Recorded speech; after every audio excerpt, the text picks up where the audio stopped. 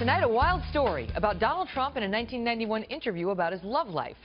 The 25-year-old story is making headlines as the Washington Post goes digging through Trump's past and what it promises will be a series of reports uncovering every detail about his life. In moments, Howie Kurtz will join us on that. But first, John Roberts has the details. John? Well, Megan, back in 1991, People magazine writer Sue Carswell was looking for the scoop on Donald Trump leaving then-girlfriend Marla Maples for model Carla Bruni. When Carswell called Trump's headquarters, she was told that Trump wasn't available. A short time later, she received a call from a fellow who identified himself as John Miller, but sounded an awful lot like Donald Trump. What kind of comment is coming from your agency or from Donald? Well, it's just that he really decided that he wasn't, he didn't want to make the commitment. He didn't want to make a commitment. He really thought it was too soon. He's coming out of a, marriage that, and he's starting to do tremendously well financially. He's somebody that has a lot of options, and frankly, he gets called by everybody. He gets called by everybody in the book in terms of women. And like who? Well, he gets called by a lot of people. You can't say did Madonna ever really call? He was so set up with that. Madonna called, and what happened? I mean, I don't know if you want to listen to this. What is your position? Well, I'm sort of handling PR because he gets so much of it. The voice is 25 years younger than today, but the New York accent, cadence of speech, and inflection on certain words does sound an awful lot like Trump. In fact, according to articles Carswell wrote at the time, gossip columnist Cindy Adams and Marla Maples herself identified the caller as Trump. Despite those historical assertions, which Trump must have known about, as Carswell says he described it as a joke gone awry, he emphatically denied it was him in an interview this morning. No, I don't think it.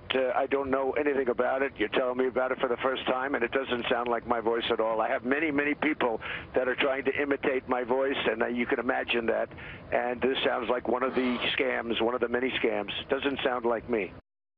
It may be that Maples misidentified Trump 25 years ago, though given the fallout from the call, which ended their relationship, Maples, at that time, seemed to be on pretty solid ground. Megan? OMG, OMG, OMG. Whoever John Miller may be, we know one thing for sure. The reporter in that 1991 audio tape is right here with me.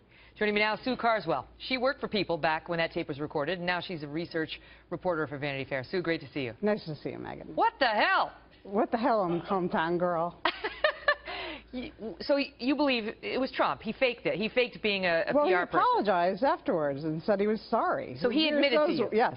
I mean, in another phone call, but not during, obviously, during the conversation. Did you say, why did you do that? Yeah, I mean, and he had no explanation. He just moves conversations along. And so you call up Marla Maples and say, is this Trump? Was this Trump? He says he was John Miller. Well, I was trying to be a little bit more delicate. What happened when you did that? She cried. Because he was saying I didn't want to give her a commitment. Yeah, and he even talked about, Madonna being after him and Kim Basinger and just everyone calling. Carla, I mean, who didn't call? What did you, and then he took you out after this? Yes.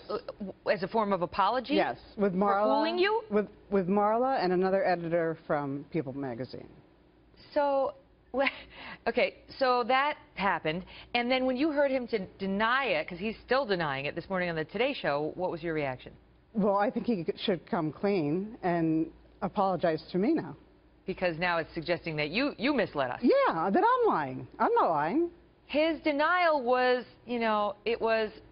that doesn't sound like me. It's interesting, because if somebody called me up and said, did you call and pretend to be your own PR person, I would say, no, I never did. I have never done something like that, ever. I wouldn't say that doesn't sound like me. Right. So you don't believe him. Were you surprised to see him misleading? No, I'm not surprised to see him misleading. Of course not. I mean, I would probably be a little shocked that, this came into my life. But, Megan, the main thing here is that I didn't leak the tape. And there were two people on the conversation. Wait, you taped it because you're a reporter doing your job? Yeah, and I lost the tape. You were the only one with a copy of the tape? Yes. When did you lose it? Back 25 years ago. Could somebody have stolen it? No. It was in my house, and then I moved apartments. So who else would have had a copy of the tape? Donald Trump. Wait a minute. So you're suggesting Trump leaked this to the Washington Post? Yes. Why? You got me. He's done stranger things. Because he loves publicity? Yeah. So you're suggesting that he may want us talking about this right now because it generates a news cycle, perhaps? Hello, Donald. Sue, it's been fascinating. Thank you. I'll see you up in Albany, All right. our mutual hometown.